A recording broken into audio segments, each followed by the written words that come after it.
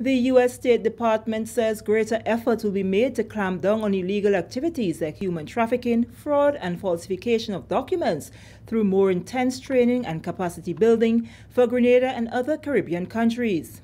The department on Friday concluded a 4-day training with members of the Royal Grenada Police Force as well as airline representatives, Customs and Immigration Department on fraud prevention and detection. Criminal fraud investigator Rodney Holder said he is confident that Grenada's detection and crime-solving rates will improve going forward. He commended the officers on the positive attitude towards making a difference within the system. The participation from the students here was very good this week. They seem to be very knowledgeable in the different subject areas that were under instruction.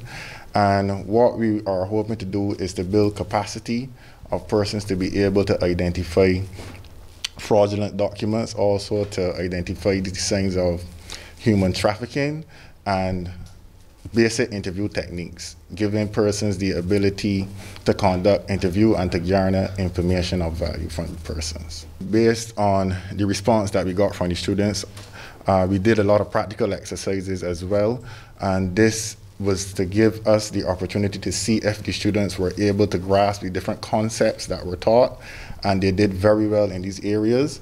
And we also encourage the students to share the knowledge. You know, when you go back to your different agencies and offices, to share the knowledge with your colleagues.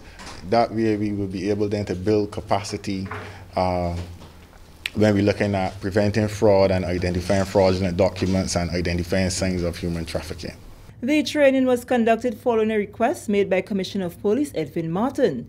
Special Agent with the U.S. Department Ryan Massivini highlighted the specific areas of focus of the training.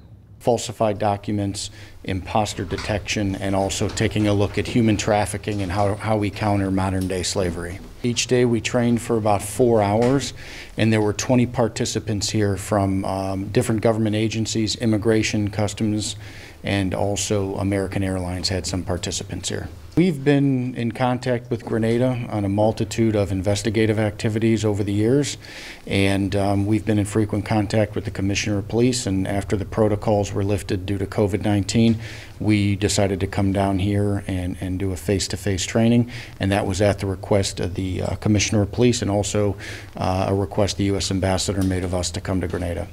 Customs and Immigration Officers Nealon Franklin and Sergeant Addison Lewis gave the assurance that the tips and techniques shared during the training will be put into practice in the execution of their duties.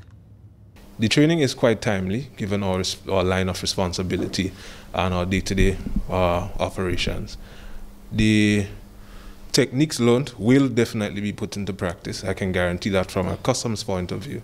The officers who participated were most of from the airport, so we would see the application of those techniques in our day-to-day operations. In the area of fraudulent document, imposter detection, questioning techniques, I know that it will be very helpful in our line of work. That's what we do on a day-to-day basis, and I know it will be very helpful for us. Those of us who don't have the opportunity to be here, we can share this information when we get back to our respective places to ensure that we all are well equipped to take the department further to provide much better service at the border. The training was held at the True Blue Bay Conference Room.